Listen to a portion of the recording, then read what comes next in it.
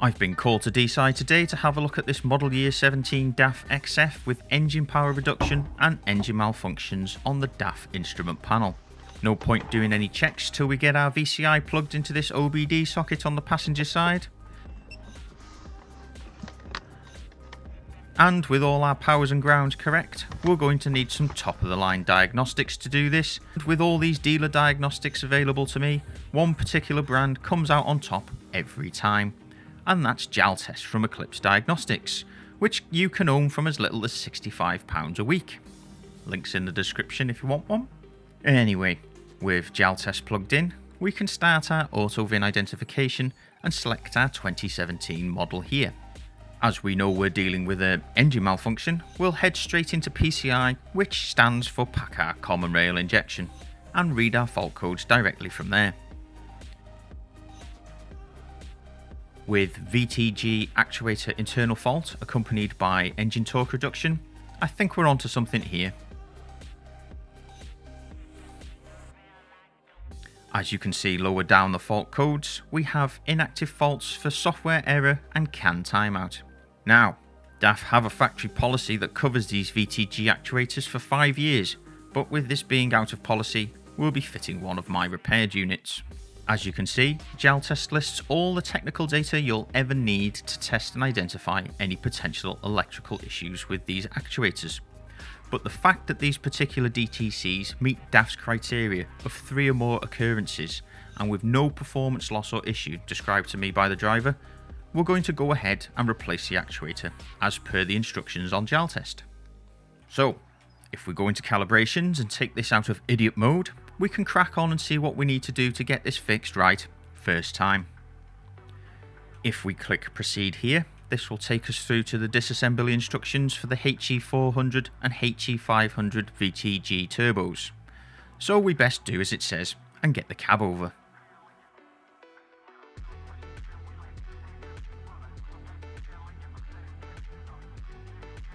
We're working on the hot side of this MX-13 engine today. As you can see with the actuator and the turbo, it's water cooled, so we need to drop some, if not all, the coolant out of the engine. So, time to open the drain tap.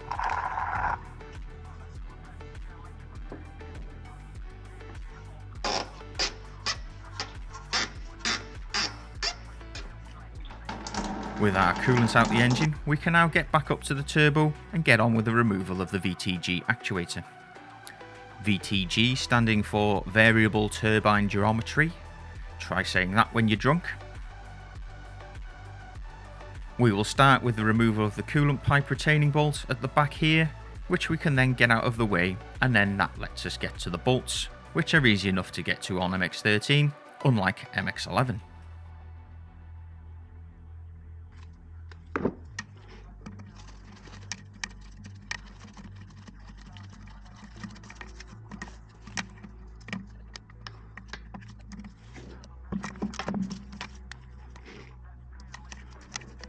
With the back bolts removed, we can get the front 2 out, and that's all we need to get this VTG actuator loose.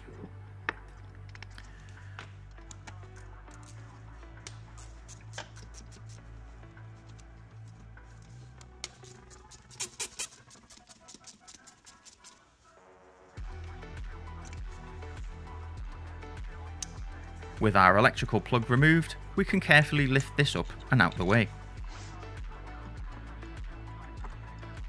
Now, you might notice some oil here. This isn't to be mistakenly interpreted as a failing component. Model year 17 HE turbos allow for oil to pass the selector shaft gear during certain engine operating situations. What is important is to check for a full range of movement of the nozzle ring mechanism to both stops and smooth operation of the turbo arm. And don't forget to check for any cracks. I'll leave a link at the end of this video for you to see what sort of symptoms this can cause. This is my official Truck Tech UK screwdriver turbo location tool to set the turbo in the correct position for the actuator. As you can see, it drops in when the actuator arm passes its location point, and with me now unable to move the arm, we can remove the location tool and leave this set ready for the next step. With our batteries now reconnected and the ignition now on, we can plug in our actuator and set it to one side for Jaltest to begin the calibration.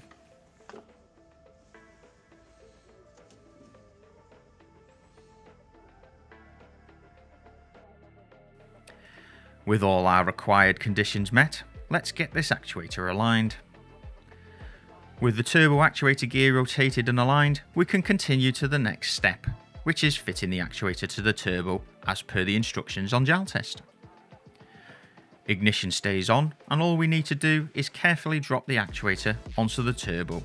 Any twisting or sliding about here can have detrimental effect on the calibration steps and possibly cause poor turbo performance, not to mention rapid soot loading, so no need to rush this. Once I got the actuator to drop onto the turbo, I could fire my bolts in and torque them up to the required torque as stated in the checking data, and then press continue.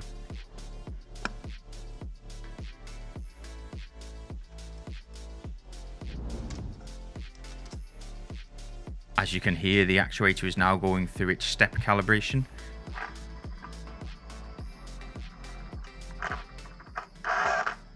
And with the process completed, Jaltest recommends carrying out the calibration value checking.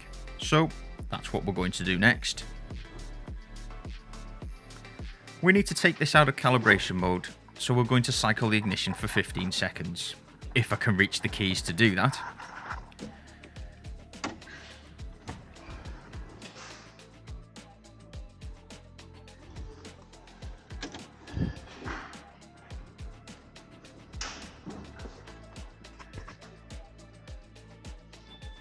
With our ignition cycle complete and back to the main menu, we can check our fault codes to see what is active and what is now inactive. Well, this looks like we got something right. All our turbo actuator faults are now inactive. Yes, the engine torque is still active, but this is from the actuator going into failsafe mode, so we can just clear all these out the PCI ECU and then head over to the calibration tab to run the value checking process.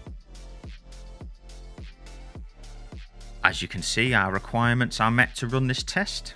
This process allows the turbo actuator to take the turbo through its complete span and compare it to the minimum requirements, which is 415 steps.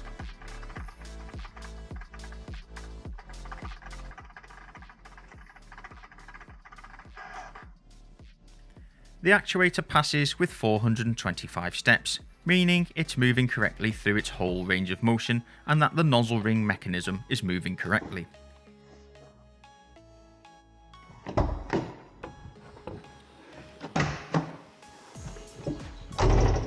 With the cab now down, I can get the grill open, grab my booster pack and fire up the coolant pump to fill the coolant system back up, ready for the final evaluation on road test.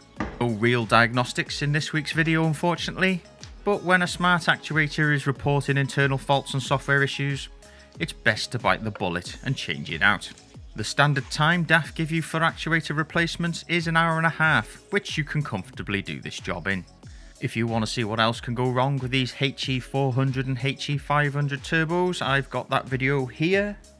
Drop a comment below, like if you haven't, subscribe if you're not, and I'll catch you in the next one. Every time.